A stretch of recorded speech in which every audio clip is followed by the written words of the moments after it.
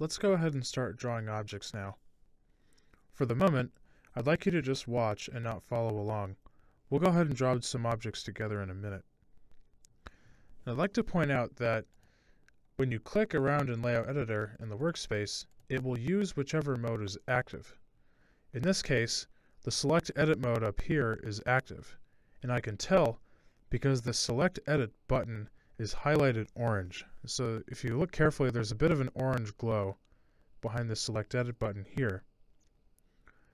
Now, if I want to do something that's not just Select Edit, let's say, I have to change the active mode to do what I want it to do. So say, for example, if I want to draw boxes, I have to select the Draw Box mode, and then I can start.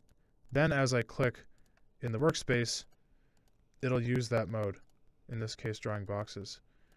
And if I want to get out of that, if I want to stop doing that, I have to get out of that mode. So I can come back to Select Edit mode here, and then as I click, it stops drawing boxes in this case, let's say. So we're back to the Select Edit mode. Okay, so now let's do this part together. Now as we go through LayoutEditor, we will learn the software by using the keyboard shortcuts. And if you forget any of them, usually you can find them up here in the menu, say like in the Draw menu or Layer or Utilities or one of these other ones. Okay, so let's do this together. Now I want you to press B, as in box, on your keyboard. And then before you start clicking, I want you to see on your screen that the Draw Box mode there is now highlighted. And so now Draw Box mode is active. And so now let's start clicking away together. Just go ahead and just click in random spots with Draw Box mode active there. And just no real rhyme or reason to it, just sort of draw a bunch.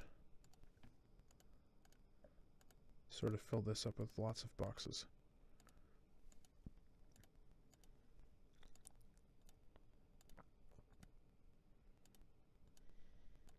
Go ahead and overlap a few. And these are single click, single click. There's no clicking and dragging here.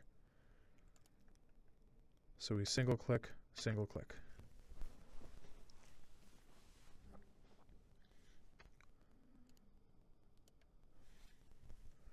Okay. Now once you're done drawing boxes, let's go ahead and hit Escape. Escape will get us back to Select Edit mode. So that's Escape. And so as you should see on your screen, as you hit Escape, now Select Edit mode should be active. And then if you click in your workspace, you'll stop drawing boxes.